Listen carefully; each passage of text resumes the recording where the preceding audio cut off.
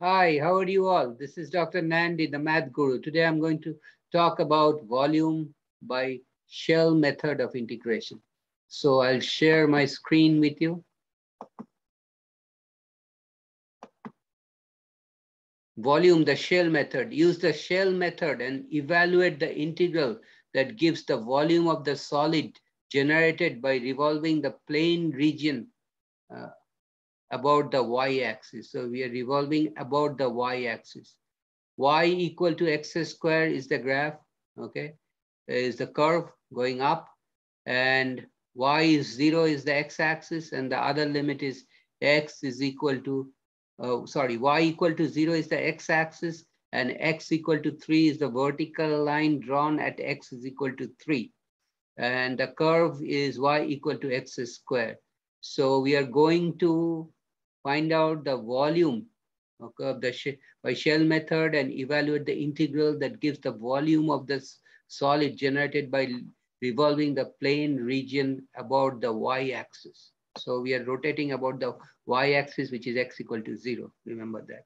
So volume by the shell method is given as 2 pi. Limits of integration are between A and B, px times hx dx when we rotate about the vertical axis. Now in this case, px is equal to x, okay? Px is equal to x, okay? And that means it's a vertical line.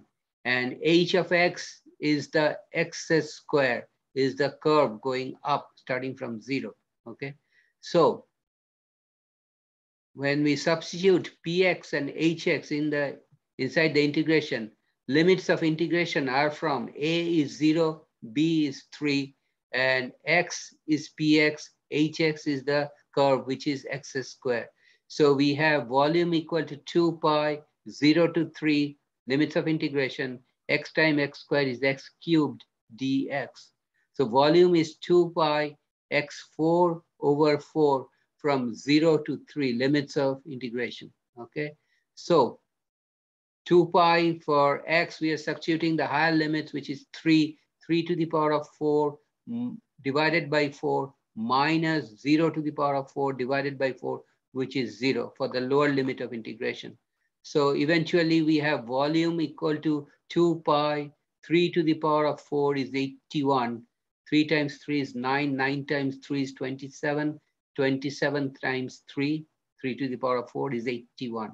So we have 2 pi 81 divided by 4, okay, which the 2 in the numerator cancels with 4 in the denominator to give us 81 pi divided by 2 as the volume of the solid, okay, by the shell method. So I will stop here today. If you have any question or comment, please write me a note. I will get back to you as soon as possible.